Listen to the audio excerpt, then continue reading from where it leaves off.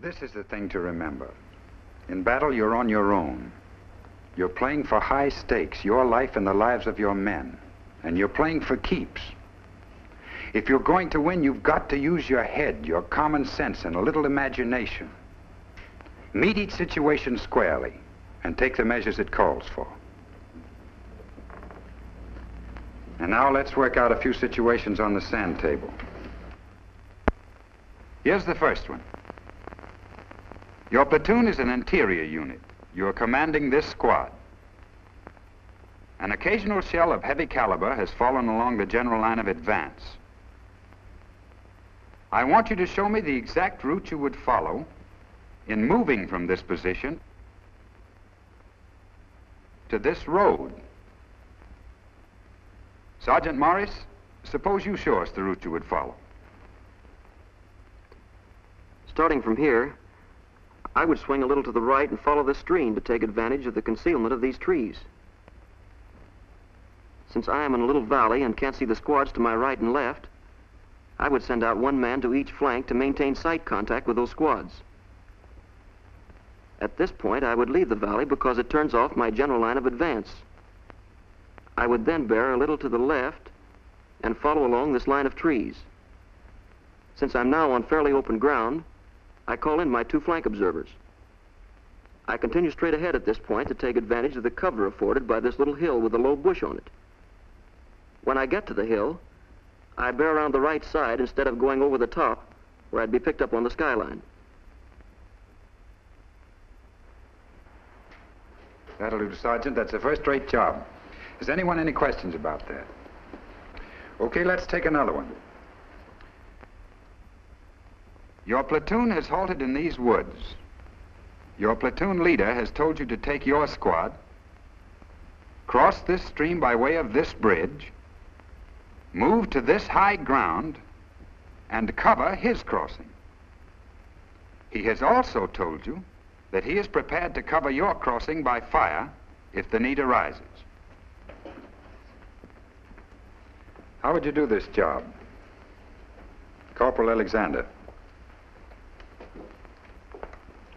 Well, sir, I'd send my two scouts over first. I'd tell them to look around on the other side, and if everything was okay, to signal me forward.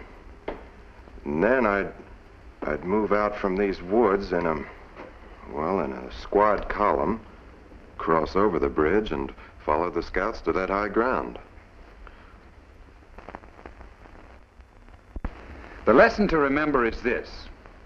In passing through a defile, and a bridge is a defile, feed your men through one at a time whenever it's possible. Better still, avoid a defile whenever you can. You see, as I said before, it's simply a matter of common sense plus a little imagination. Think what the enemy is able to do in any given situation, and you'll see the action you must take to block him. Get the point, Corporal?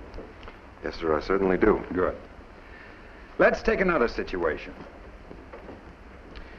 Your platoon is moving forward. Your platoon leader has just signaled as skirmishers. You repeat the signal, and the squad deploys.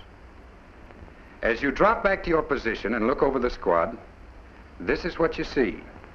What action would you take, if any? Sergeant Dean. Well, sir, I'd make these three men spread out from behind this bush. I'd tell this man to crawl forward to this little fold in the ground, and this one to crawl back to these bushes. Now, this man over here can't see what he's doing, so I'd make him crawl forward to the edge of this clump of bushes where he can see to the front. The other men look all right to me, sir. Very good, Sergeant Dean. Those are points we must all watch for when we deploy as skirmishers. Keep your men from bunching. Bunching invites fire, and the enemy is quick to accept the invitation. Also, see that they take advantage of all cover and concealment available. I don't think you'll have much trouble with that cover and concealment angle after your men have been shot at a few times. Let's take another little situation. Your platoon has just moved into these very heavy woods. You command the left squad. The center squad is the base squad. You are under orders not to change your formation without the platoon leader's authority unless you are attacked. Would you take any action at this time? Corporal Gaither. Well, sir, if these woods are as heavy as they seem, I wouldn't be able to see the base squad. That's the squad I'd have to guide on. So I'd send a man to the right to maintain sight contact with the base squad and with me. If one man couldn't do it, I could send two. That's okay, Corporal. Let's take another one I haven't told you anything about. Your platoon is taking part in a general advance. During the morning, your platoon leader, your platoon sergeant, and your platoon guide have all become casualties. You, as the senior squad leader in the platoon, are now platoon leader. Your platoon has reached the edge of these woods.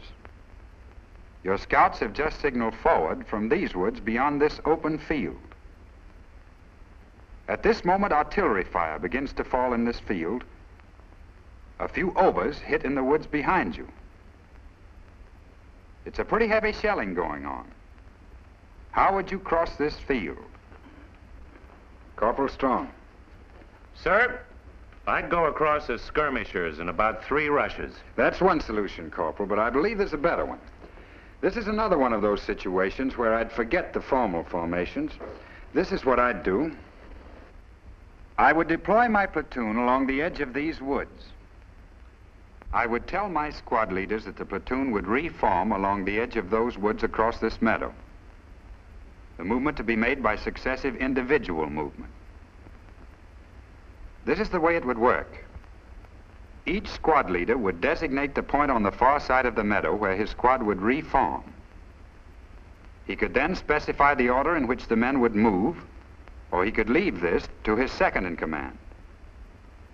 But in either event, he should be among the first to move in order to be on hand to collect his men as they arrive at the objective. The second in command would send the men over one at a time, and he himself would be the last man over. Your solution of using the skirmish line to cross an area being shelled is okay, Corporal, provided you can make it in one quick rush. But for an area this wide, it's better, I believe, to cross by individual movement.